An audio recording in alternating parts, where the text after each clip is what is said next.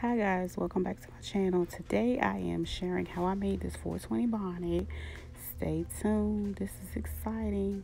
Okay, I'm using a different technique this time. So I'm using my stencil that's available at beautifulbonnetbabes.etsy.com. Yeah, so go ahead and get you one. That way you don't have to print out the paper. But anyway, I'm putting that. I folded my fabric. And if you want to know how I folded, check out a couple of my other videos.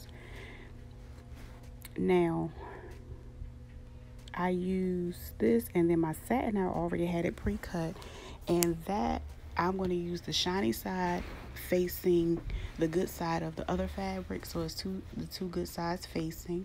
And then I'm going to use my wonder clips and start clipping around, and I'm going to leave a space, and I'm going to take it and stitch it at my machine, but I'm going to leave that opening so I can turn it inside out later. As you can see, I back stitch, I do a straight stitch all the way around and left my opening.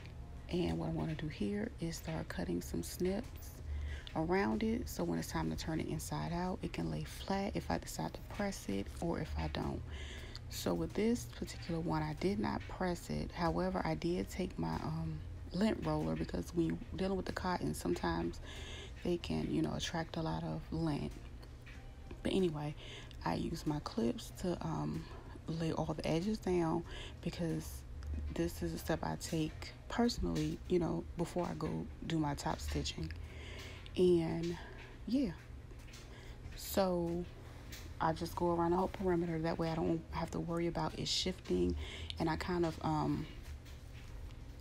pinch it out, if that makes sense, like sandwiching the two fabrics together as far as I can by pulling it out at the edge.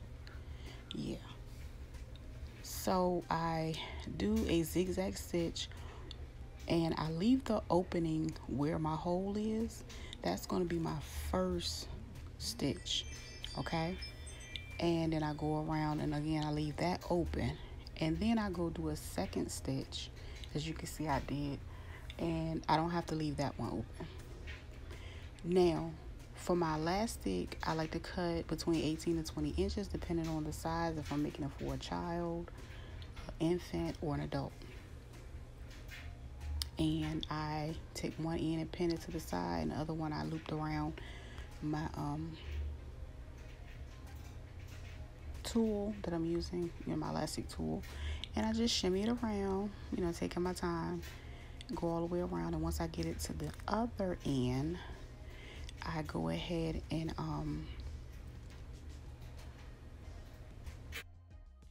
overlap my elastic pieces.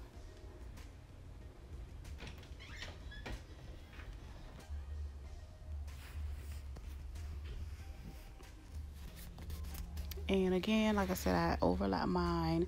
When I use the cotton, I like to overlap it at least about 1.5 inches. That way I can make sure the elastic, make sure it fits a little bit more snug because of the stiffness of the fabric. As you can see, I'm going to go with a zigzag to close that part out, and then I'm going to fold these inward, the little fray pieces or whatever, the edges, and turn them inward and clip them. And then I'm going to do a straight stitch across there, and that's going to close it out, and that is it. I hope you guys enjoyed this video. Please like, share, subscribe, and don't forget to check out my Etsy page, where I have bonnet patterns, I have bonnets that I created, and so much more. All right.